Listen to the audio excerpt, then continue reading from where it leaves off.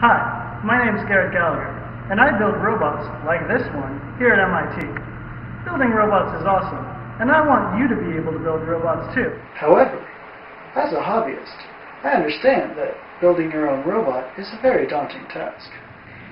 Besides the requisite programming background, you need to know how to design and assemble both electrical and mechanical systems. To address this problem, I'm putting together a robotic platform called Bilibot.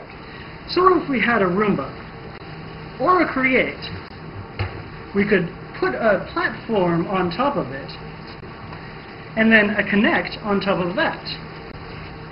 Finally, we need some kind of laptop to run all the software.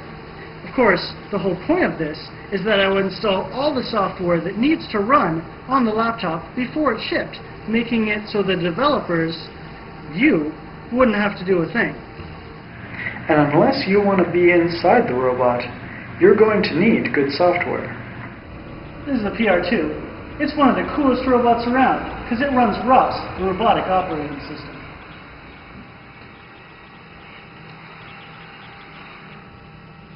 Besides providing a handy software infrastructure, ROS contains code written by top roboticists around the world.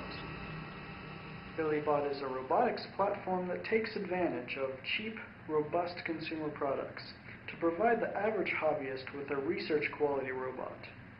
With Linux and ROS pre-installed, Bilibot is capable of cutting-edge research right out of the box.